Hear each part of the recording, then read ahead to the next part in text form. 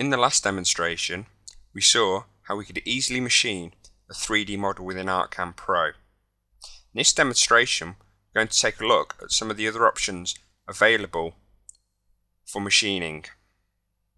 First one we're going to take a look at is the toolpath summary.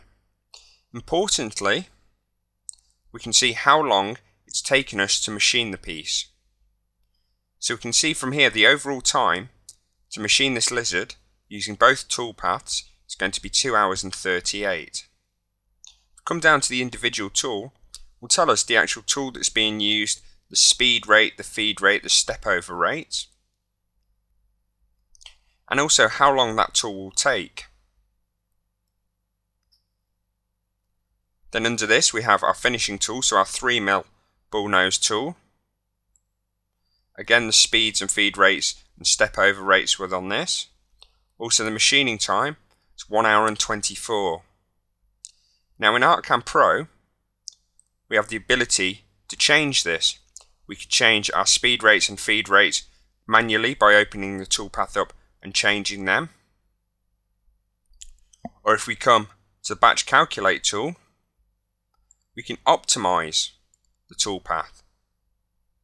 What this does is it automatically works out the feed rates and the speed rates. So if we're on a straight, it will speed up as fast as it can and then slow down for the corners and then speed up again. Now we'll be able to see what this has done better if we open our toolpath summary tab again. Now we see the original machining time was 2 hours and 38. Our optimized time is 1 hour and 5 minutes. So it's improved it by well over half. If we take a look at our roughing tool, our 10mm tool, you can see 1 hour's 13, which has now been reduced to 36 minutes just by selecting the optimized tool. Again, down to the 3mm bullnose tool, 1 hour 24 down to 28 minutes. So we can see just by optimizing our toolpaths how quickly we can speed up our operation. Now we're going to take a look at some of the other options available. I'm going to take a look at the simulation now. So if I just delete the old simulation and then select simulation again, I'm going to take at the actual simulation options themselves. Now here we have the ability to simulate this quite fast, standard or high detail. We can also custom resolution as well, so we can type in our own pixels per millimeter. Also, if we see here, if I type in 10, we'll automatically change the amount of memory that's being used to do this. Now I'm going to go for 15 and simulate this toolpath.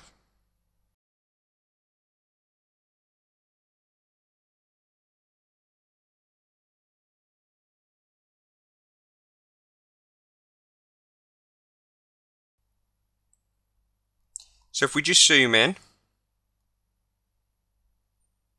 we should see that we've got a much better finish when we simulate higher than at the fast simulation.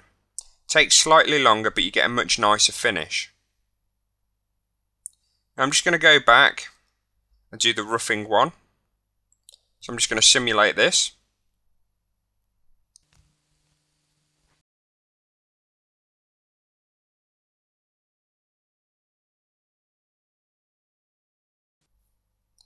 Okay, so the next thing we're going to take a look at, with both these simulated, is actually some of the shading options available. So from this list here, you can actually view our simulation in any material we like.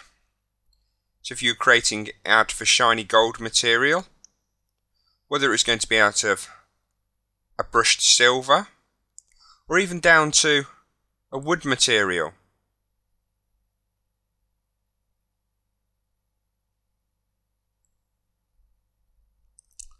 So you'd also be able to see where the shadows and highlights are within the model. We also have the option from the Assistant tab to actually play around with the lighting as well. So we can actually add some more ambient light into this, slightly brighter. We can add lights or move lights around or turn lights off.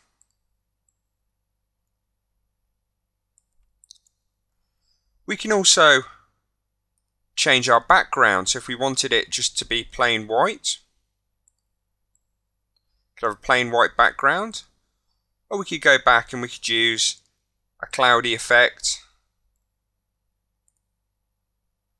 or a textured background,